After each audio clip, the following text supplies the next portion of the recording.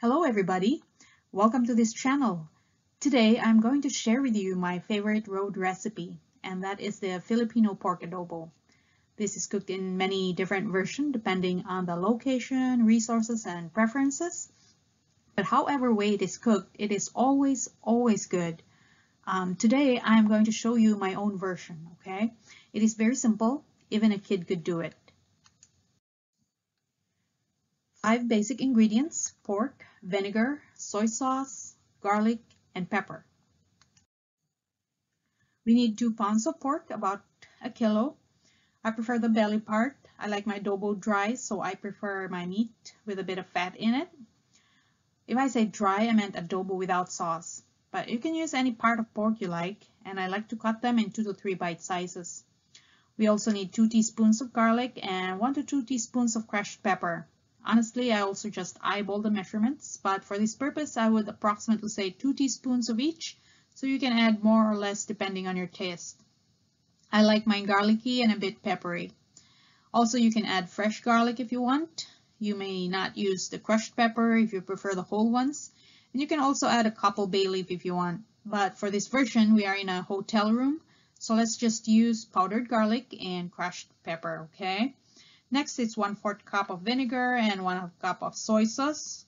You can use any kind of vinegar. There's apple cider, balsamic, rice, or cane vinegar, what have you. Now for the soy sauce, I highly recommend using a Filipino soy sauce. I tried using non-Filipino brand and the outcome is just not the authentic Filipino adobo taste. So it should be a Philippine brand. I cannot stress this enough. Very important.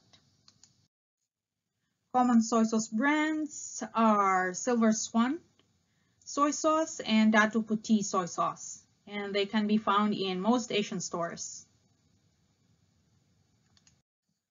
This is what I have. They can be found sometimes in the international section of some grocery stores. So there are only 5 ingredients, and we are now ready to start cooking the best ever Filipino pork adobo cooked in a hotel room.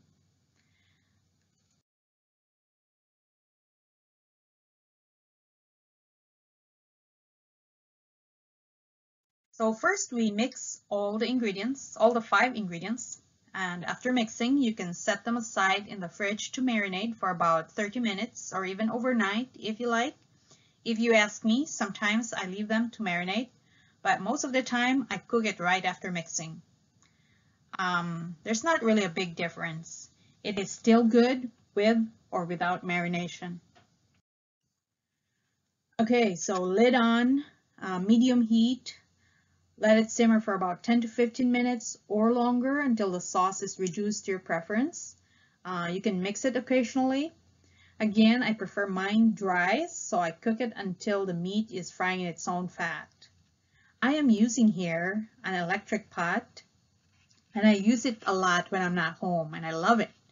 The only thing is I cannot fry on this one, so I cannot really make dry adobo. So I just reduce the sauce to the minimum liquid requirement of this pot.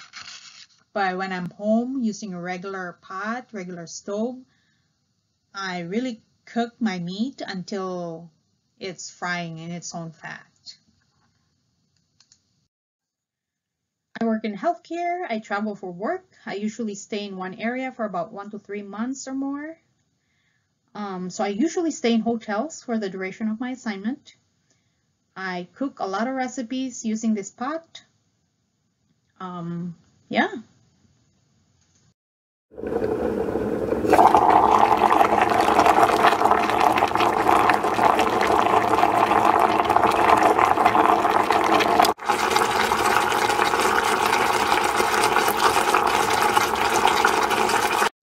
Looks like our adobo is ready. This is the driest it can go using this pot.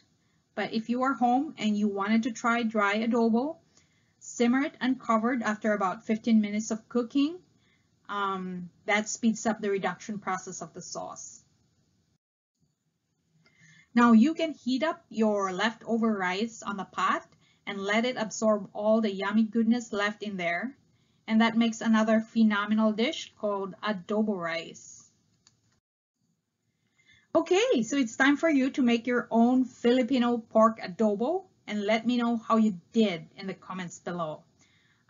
If you want to hear more about my hotel room recipes, aka road recipes, let me know in the comments below, okay? For now, goodbye.